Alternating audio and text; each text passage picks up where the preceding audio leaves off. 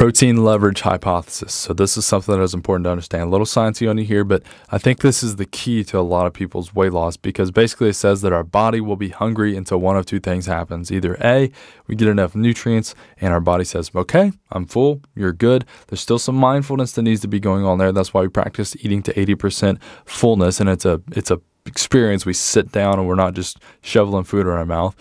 Or B, the second thing can happen that makes us stop eating is that those nutrients just never come. And because we're eating calorie-dense food, not nutrient-dense food, we stop eating way after we should because we're about to go into a coma, for example. We all know what that feels like. You guys probably know what I'm talking about.